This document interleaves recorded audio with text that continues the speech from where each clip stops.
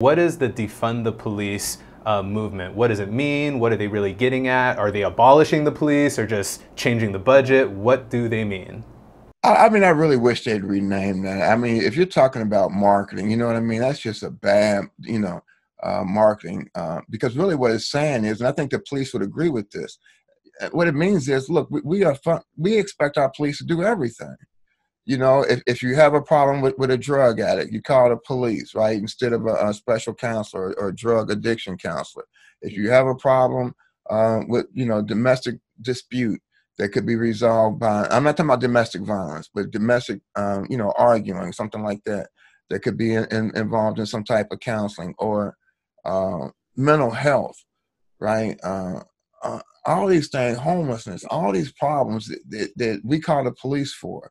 And what it's saying is, let's take some of the funds that we give police and fund these other things so that what they do is address crime, which is what they're supposed to do.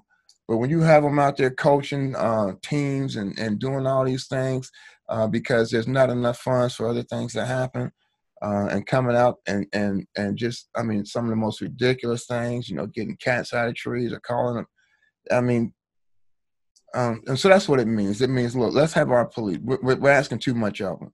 We're asking way too much of them. Yeah, and locally here in Hawaii, I know it's a different sort of jurisdiction, but I participated in the protests on Saturday, and thank God we had police. I want them funded. That's my personal view that I'm sticking into this, because they helped direct the traffic, make sure that the protesters can get from point A to point B.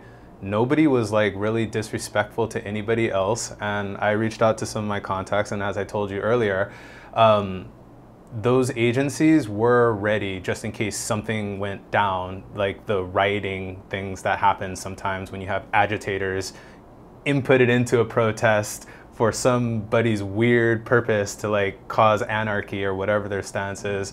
But I felt safe, I felt protected, and of course we want police, but then the key thing is, and what I want to redirect back to is, in the arrest process, I think that if you're keeping your eye on the prize, it's about people being detained of all colors, people being detained in a safe manner and not sustaining an injury that leads to their death, or having a knee or some sort of pressure put on top of them that directly leads to their death.